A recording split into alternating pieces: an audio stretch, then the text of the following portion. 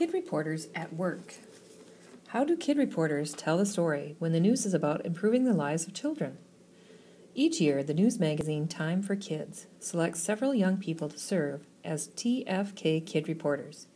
These enterprising kids are not professional journalists, but like adult reporters, they still have to show they are qualified for the job. 3 skills they must have are persistence in tracking down a story, good interviewing skills, and the ability to write clearly about complicated topics. Here's a behind-the-scenes look at 2 TFK reporters and 2 of the stories they covered for the magazine. The reporters don't have much in common, except that they are both determined to do a good job as reporters covering an interesting story. The stories seem quite different at first, too. However, they have some strong similarities.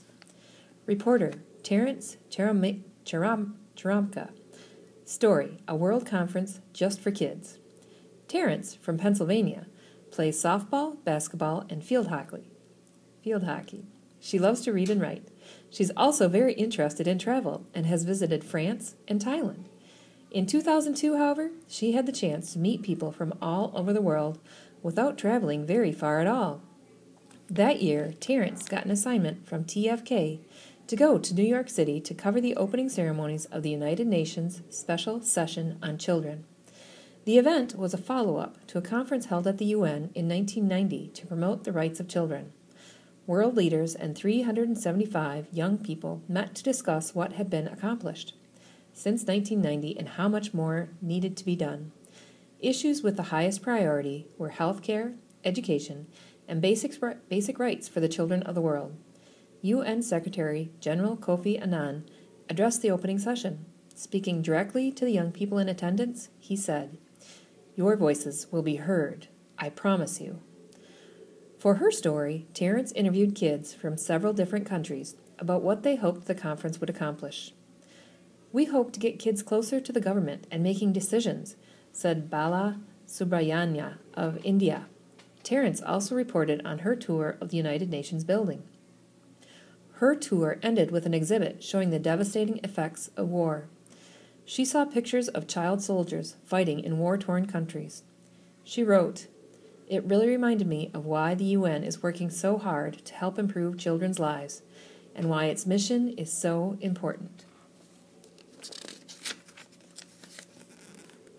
Reporter Martin Jacobs. Story: Kid scientist starts kids charity. Martin, who lives in New York, is a computer buff, plays the piano, and wants to be an airline pilot when he grows up. When he got the assignment to interview Andrew Hugh, he expected to be talking about science. After all, Andrew had just become the youngest winner of the Washington State Science and Engineering Fair. The 11-year-old scientist won the grand prize for identifying a particular gene that plays an important role in keeping the human body healthy. Martin soon discovered that being a science whiz is just one of Andrew's accomplishments. He's also an athlete who competes in swimming, but the main thing Andrew wanted to tell Martin about was the World Children Organization, WCO. Andrew founded this organization along with his brother Patrick. The brothers started this venture in order to help improve the lives of children. In that way, its mission is similar to that of the UN Special Session on Children. The UN Special Session identified 3 high-priority issues. In contrast, WCO focuses on a single issue for now.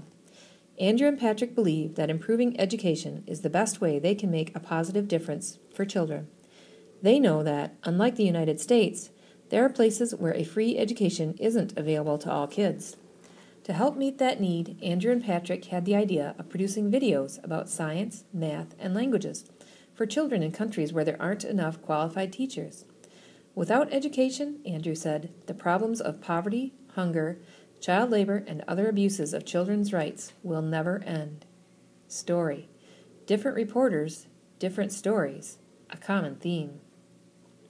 Terence and Martin both wrote about kids and organizations involved in helping children. In Terence's story, the organization, the United Nations, is a large one that was founded by the nations of the world.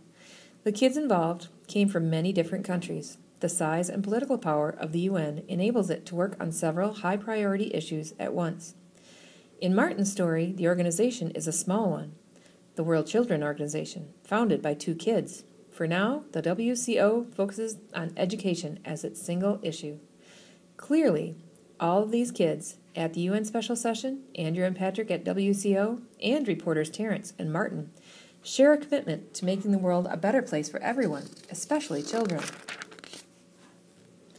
Child labor in the USA. Throughout its history, the United States has counted on kids to lend a hand on farms and in factories. In the 1800s, children as young as 7 worked in textile mills for 12 hours a day.